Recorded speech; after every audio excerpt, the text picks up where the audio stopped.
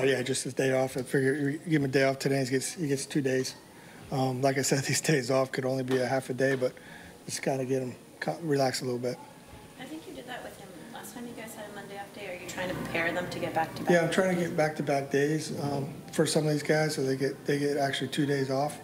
And look, he's been playing really well. So, you know, I've scheduled this day off for him for a bit again, just get him off his feet. When you look at a young shortstop, like ostensibly a rookie shortstop, I know technically he isn't, but kind of practically speaking, there's always going to be a lot of attention on the defensive side of it and how they handle things, and maybe each error gets magnified. When you think back to other rookies who you've had in that kind of situation, how does he compare, not just the mistakes he makes, but how he responds to those and the improvements that he makes? Yeah, he's actually he's bounced back really well from some of the mistakes he's made. We talked a lot about in LA. You know, he made a couple of errors over there. We talked about him about different fields and how to play in different fields. You know, in LA, that field is really, really fast. Sometimes, you know, when it feels that fast, you don't have to come and charge everything like he was trying to do because of here. So, you know, we talked a lot about that and how it's just a learning process with him, you know, about going to different fields, going different, you know, playing different games, footwork, how to position himself to throw the balls like the other day where he threw the ball away.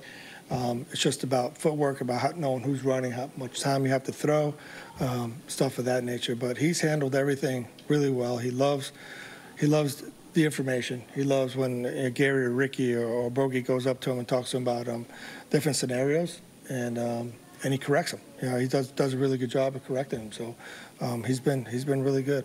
Does it take a certain type of guy to play that position at that age that, like, there's obviously going to be some natural ability you have to have?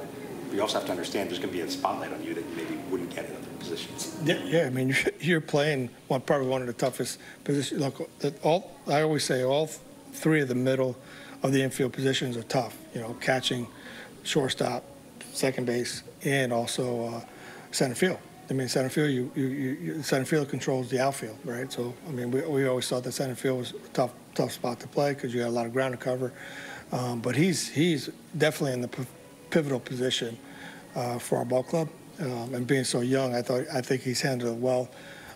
He's communicating really well with everybody else. You know, one big thing that I know that having Jamer over there at third base with him helps him a lot.